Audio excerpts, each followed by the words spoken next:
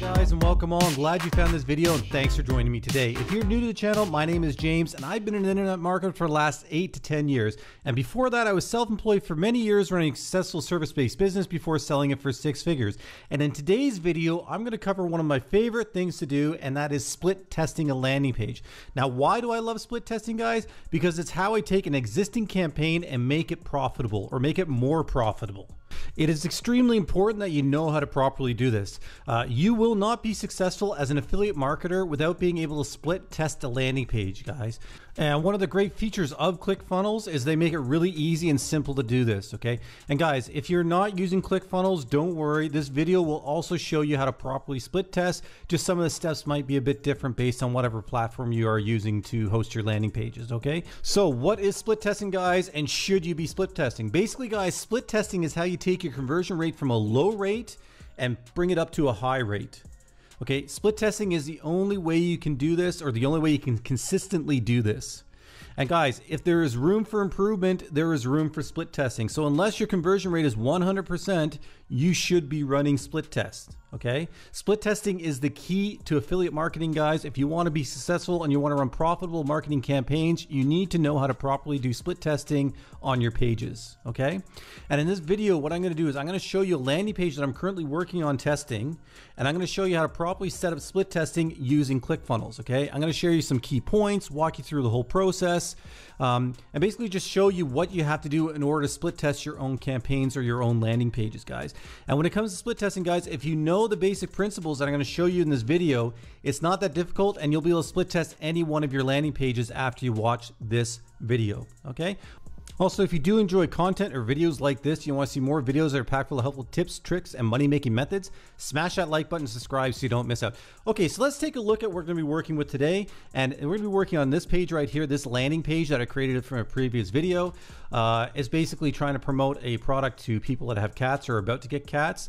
And my goal with this page that I want to do is I want to improve the opt-in rate, guys. And this is really important, guys. When you are starting your split testing or A/B testing, the one thing you want to do is you want to make sure you have a clear goal that you're trying to reach. Okay, something that can be controlled by you and is not influenced by any other outside factors. Okay, so for example, I can control on this page the opt-in rate. That's what I want to fix. I want the opt-in rate. I'm not saying, oh, I want to make more sales. Like, for example, I want to create more sales on the landing page for the affiliate product I'm trying to promote, because that is out of my control. All I can do is send a certain amount of traffic that's targeted and hope that it converts well on their landing page. I cannot improve the conversion rate of someone else's landing page, but I can improve the conversion rate or the opt-in rate of the page that I control. Okay, so it's very important that you have a clear goal of what you want to do. And for me, again, it's opt-in rate is my goal. That's what I want to improve. Okay. Now, currently from previous tests that I've run on this actual page right here, I'm sitting at around 26%. So there is a lot of room for improvement. Okay. I know from past experience and other campaigns and other things that I'm running that I can easily hit around 65 to 70% with the right traffic, lead magnet, and landing page combination. Okay.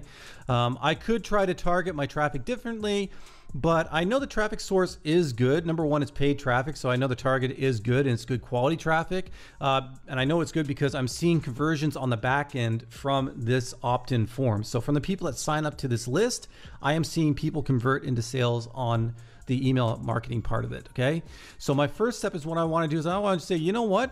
I know that I can convert them in sales using email marketing. What I want to do right now is I want to improve how many people are actually signing up to the list. So that means improving the landing page. Okay. And the first thing I like to do is I like to usually start with the headline. Okay. That's the first thing I like to do. Now, when it comes to split testing, guys, you want to test one thing at a time. Okay, so if you're going to change the headline message or the font color, you only test that. Okay, the goal of split testing is to test each element one by one, working on improving it one thing at a time. Okay, and if you change too many things, for example, I changed this background image, this color, this headline, this button color, or whatever, if I change too many things at once, I don't know which variable or which element improved my conversion rate. Okay, it's hard. You want to isolate one thing at a time that you're working on when you're split testing. Okay, and like I said, for me, what I like to usually do is I like to focus on the headlines and subheadlines first. Then I like to look at the action buttons or my call to action on my action buttons or whatever my call to action. Then I'll work on colors and backgrounds and stuff like that and images, okay? Of course, this isn't written in stone, guys. Sometimes you just gotta listen to your gut, and tweak something that maybe you feel is not working. Like if you look at this landing page and think, you know what? I think this image is not working. It's kind of bothering me when I look at it more and more. I'm gonna change it. But again, that's something you get from experience after doing it for a while. But at the start, what I suggest is you start by working on the message and in that order. So, headlines, subheadlines, your button, your call to action, and then your images and colors after that, okay? Okay, so let's actually set up our split test. Let me just get out of here. I'm gonna click back to exit out of here because I'm not gonna edit that page. And what we're gonna do here is when you look at your funnel here, guys, whatever page you wanna do the split test, and you select the page, and you're gonna click right here where it says create variation, okay?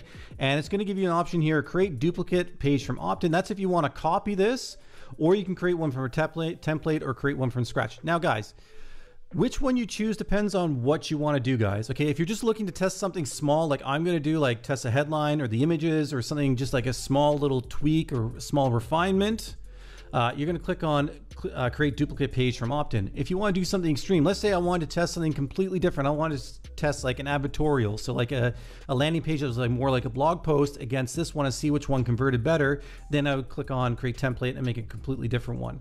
Again, it's up to you guys. And generally, when you're starting out a completely new campaign, you're going to want to test a couple different types of styles of landing pages before you narrow down which one you actually want to work with. I've already done a little bit of testing, so I narrowed it down, and all I want to do is basically just refine it. So basically, guys, to sum it up, you're going to clone or duplicate is basically when you want to refine your landing page and make small tweaks when you determine which style landing page you want to work with.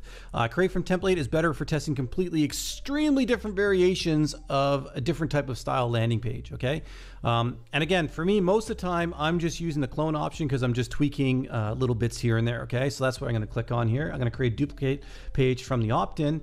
And the next thing you want to do, guys, is you want to go over here and you want to move this slider over and you want to select how much traffic you want to each variation, okay? You've got your control here, which is the original one, and the variation.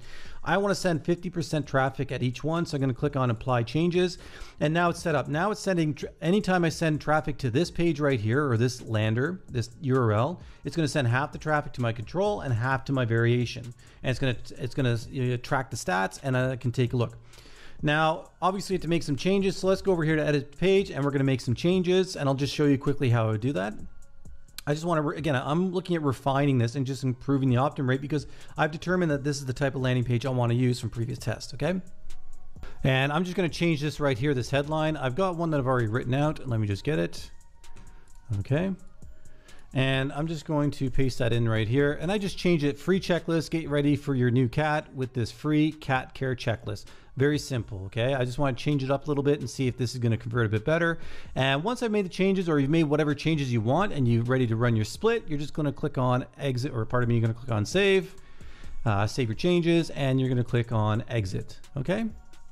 So now what I've got here, guys, is I've got this variation here. And now it's set up in such a way that basically half the traffic is going to go to the control and half is going to go to the variation, exactly what I want. And again, if you notice, guys, all I've done is I just changed one little thing. I just changed the headline for the free checklist. I didn't change anything else because, again, we want to isolate one element at a time, or one factor we want to test at a time each time we're running a split or a split test or A/B testing.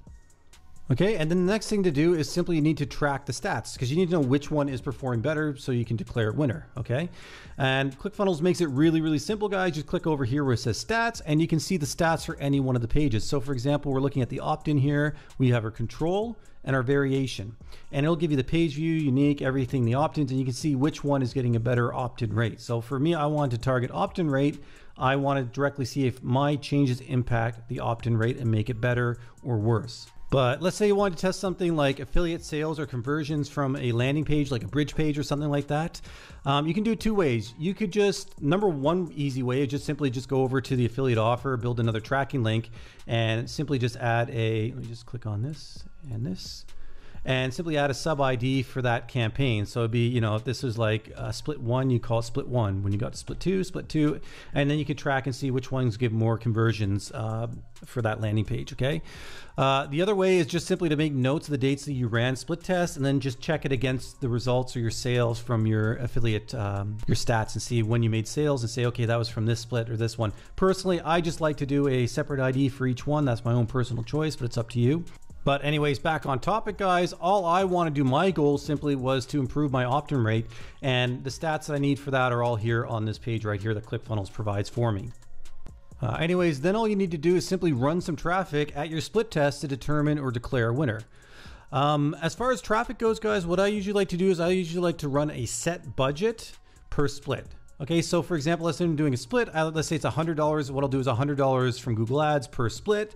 That way I have a nice even baseline to draw my conclusions from. If you can only afford $10 per split, then do $10 split. It's whatever you can afford, that's fine. Just make sure it's an even baseline to draw your conclusions from. Anyways, once you've ran some traffic at your split and you're ready to declare a winner, I'm gonna show you what to do here. Let's go back to the other page here. All you simply do is once you've decided which one is performing better, you're gonna simply just click on declare winner, or declare winner, whichever one you want to be the new control. So basically, if I click on I'm not going to do this right now, but if I click on declare winner, it's going to replace this one here and now become my control. Okay, and then I can do it again. You know, I'll just click on it, doesn't matter, because I can always just fix this. And what it's going to do is going to replace the control, and now we have this one is now our base where all our traffic is going to, is the one that we made the changes to. And if you wanted to do another split test, you simply just click on create variation and do the same thing again. With that being said, thanks for joining me today. I hope you learned something from this video. If you did like this video, make sure you subscribe and thumbs it up. Until next time, I hope you have a great day, and I'll see you then.